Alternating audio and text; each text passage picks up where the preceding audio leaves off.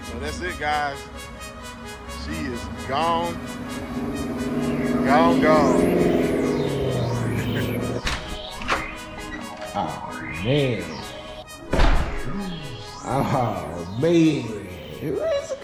Oh, man. Oh, the Camaro is gone, bro. Hey, what's up, everybody? It's your boy Q. You know, back with another video. Thank y'all for kicking it with your boy Q. Today, guys, y'all saw in the last clip on the last video. I might put that same clip at the beginning of this video if y'all did see it. Yeah, the Camaro's gone, man. The Camaro is sold. That's right, I sold it to Carvana. You probably wondering, why the heck you sold it to Carvana, Q? Hey, I'm talking about that and why I decided to ultimately sell the Camaro. So, here we go. I'm probably just gonna stand here in the garage and talk about this as I reminisce about the Camaro being right here, you know? Like literally, it's right here. Brielle's happy because she got the full garage back to herself once again for the time being. That don't mean that I'm just saying one day we'll have something else. But why I sold the car to Carvana, because honestly, just being real with y'all, they were the ones to give me the best offer for the car. I shopped the car around to a lot of different places. No one was getting anywhere near close to what I wanted for the car. The dealership I bought it from, bro, came back at like $36,000 for the car. I'm like, what? No way. Took it to CarMax. I saw it was $35,000. So that just wasn't gonna do. So then I started listening to privately on Facebook and stuff like that. And then dealing with Facebook, just dealing with a private sale with people. People get flaky. You have to meet for them to arrange to buy the car. Then they want to negotiate. And even some of the prices I was getting on Facebook Marketplace, people like, I'll give you 36 for it, 38 for it. And dealing with private, you probably can get a lot more for your car dealing with a private sale, but dealing with Carvana, a company, is just easier. I think that's the thing. It's easier. I did all the paperwork online. They were originally gonna come pick the car up, but as y'all saw, I drove it there because they had two drivers call out. So I had to drive the car there. You drive the car there, they do the paperwork, they literally just walk around, look at it. The guy who actually helped me out, his name was Will. He was a Mustang owner, so he had a few words, you know, just talking crap about the Camaro. But he was like, oh my God, it's a beautiful car, bro. I see why you don't want to sell it. So yeah, they just walked around, looked at it, and he's like, yeah, man, you're good to go. And that was it. They cut you a check. So yeah, that's why I decided to sell it to Carvana. It was the easiest one. They gave me the most money for the car. Now, I did take a loss on the car, guys. I'll be honest with you guys. I didn't put any money down. When you don't put any money down, you do run the risk of getting upside down on a loan. I do know that. I did buy the car at a time where the rates were good, but used cars are kind of being overvalued at that point. So it is what it is. I took a loss, no big deal, nothing crazy. Just gonna get that all squared away and then move on. Now, why did I decide to sell the Camaro, guys? There's a few reasons. There's never just one thing. Let's talk finances. Finance is always a thing in it, right? So as y'all know, I was using my YouTube income as well as any other income from social media I made to pay for the car. I did a whole video about it. I put a car right there if you want to go back and watch it.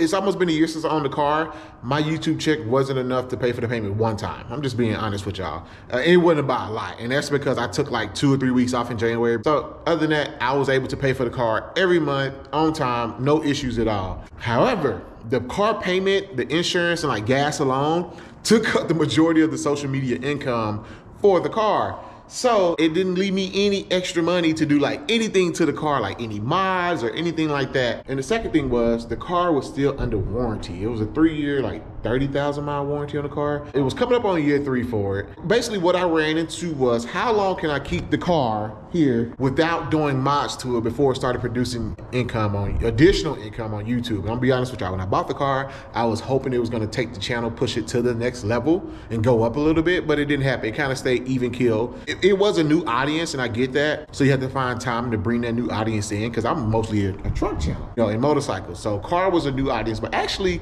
going back and looking at some of the views, the car did pretty well on the channel, to be honest with you guys. For a new product, a new thing on the channel, it did good. But yeah, it just didn't have any extra income to do anything to the car, to buy the car. And if you know anything about modding cars, this is my first time owning a sports car. Bro, it's expensive. Like I thought trucks were expensive. Cars are expensive. Like I was looking at exhaust, like a Corsa, it was like $3,000-$4,000. Headers are like $1,500-$1,600. That's just for the parts. They don't include labor. Yes, I could afford the payments and everything on the car, but any additional things like that, I was just like, maybe right now is not the time to do it. And I just want to educate y'all on that process. Make sure you can afford everything when you get into something. That's just something to take away from this video if you haven't taken away anything. So that really was the ultimate decision. Like for the channel, business-wise, is it producing enough income to keep it around without doing any any mods to it for the time being and potentially wait it out and see if it's gonna produce income. But it was just a risk. I didn't really feel comfortable with it. So I was like, you know what, let me just go ahead and cut my losses right now and then we'll just start over. The second thing is I find myself being very unfocused trying to manage the truck and the Camaro. When I say unfocused, just from a YouTube standpoint and like trying to get everything aligned, I was just like all over the place. I couldn't just like focus on one thing. And I realized that now, being a smaller YouTube channel, from what I'm experiencing and learning here, it's like my 4th, 5th year on YouTube, unless you're like doing it pretty big on YouTube, you make a lot of income, or you have another supplemental form of income to pay for some of this stuff, it's easier just to focus on one thing, one build, one thing, which is what I did with the truck, and it was very successful. Focusing on one thing is gonna take you a lot further than, I ain't gonna say a lot further, when you're starting out, just being known for one thing. And even just as far as like niching down one niche, like whether you be known for trucks or motorcycles or cars, starting just that one thing until you get to that level to where you can now start bringing in additional things where it's not a strain or you're not worried about finances, then you do that. But I think I maybe be honest with y'all, I'm being real. Y'all know me, I'm real as I can be. I probably jumped into the car stuff too early. I probably should have kept going with trucks until I get to that point. That's my thing. That's why I realized just trying to stick to one thing, and it's just gonna help you focus more. You can focus more. Like when I was on the truck, it was all truck stuff. I knew what I wanted, and that's how the build came along the way it did. But you know, having the truck in the car, and then y'all know me, I get into motorcycle stuff too. I was just like all over the place. I was just like, I could not focus on one thing. And I didn't like that. Like my mind was just, okay, the truck need this. Okay, the car need this. And then, you know, riding motorcycles on the weekend, which is cool. I don't own one right now. So it's just gonna be easier to focus on one thing. Now, I told y'all when I posted on my poll, like 80% of y'all said to sell the car. I told y'all I got an offer. A lot of y'all said sell it. So I did say I'm not gonna have anything new coming anytime soon. I have no idea what I'm gonna do next. I have like zero idea. Like, so don't even ask me what's next. Sell red, do this. It's not happening. Like red, I almost done paying for red. I've been debating this for real though.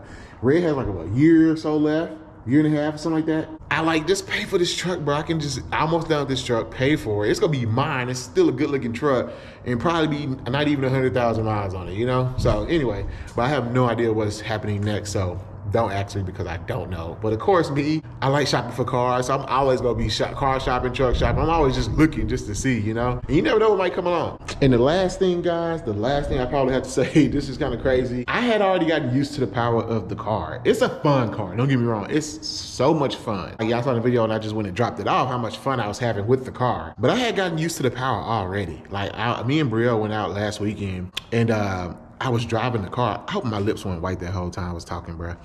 Anyway, I was driving the car and I did like a 1st and 2nd gear pull.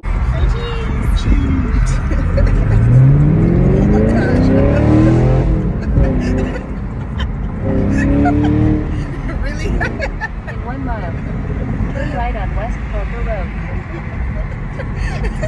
And I'm just like, that's it? Like the car ain't got more, you know, like give me some more. I had kind of gotten used to the power already, which is kind of crazy. But it makes sense, me coming from motorcycles. Y'all know a car and a motorcycle, unless a car is more like 1,000, 1,200 horsepower, no car is gonna keep over the motorcycle. You know, I'm talking about like 1,000 cc, not a 600. Yeah, it's just, I got used to the power very quickly. What that did tell me was, if I ever get a car again, it got to be something like 650. So it either gotta be like a Z01, a Hellcat, Z06, I just gotta have that power, you know? That's just me. I just need that power. So, but it gave me a good platform, a good base to start at, so I'm not mad at it. But yeah, to sum the video up, guys, looking back at this whole thing, the last 9 months, 8 months I owned the car, I don't regret it one bit. Oh my God, like that was my first time buying a sports car. It was the most expensive car I ever bought, and showing myself that I can prove that I could do it. Coming from nothing, basically, you know, coming from a scooter, sleeping in the weight room, not having anything, coming from that to, you know, where we are today. I'm like proud of myself that I proved to myself that once you set your mind to something, you can do it, bro.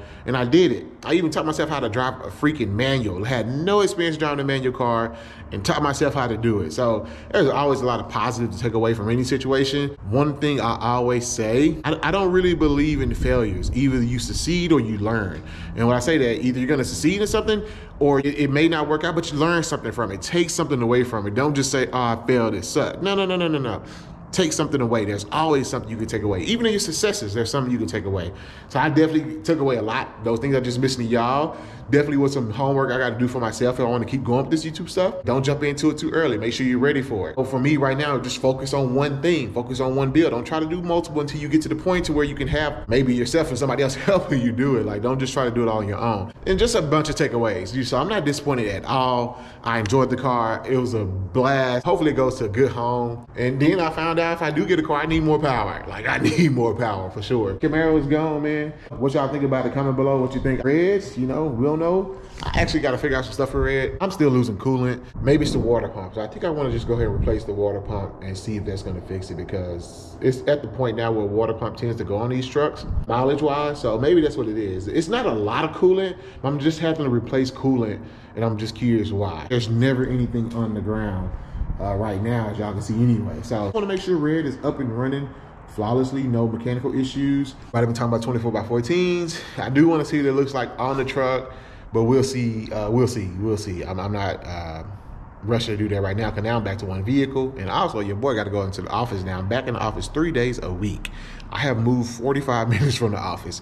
I was a lot closer than I used to be. So now that's a drive. So I need to make sure the truck is running appropriately if I'm going to be driving it 45 minutes one way to work every day, you know? Anyway, I'm just rambling now. That's all I got. It's your boy Q. Thank y'all for coming kicking it with me. Thank y'all for rocking with me. Sorry the Camaro's gone. For y'all Camaro people who came on for the Camaro stuff, I apologize. Don't stop though. Like, my channel, bro, anything a motor, my channel is almost related to. It's either trucks, cars, or motorcycles. I'm gonna be around one of the three, I promise you.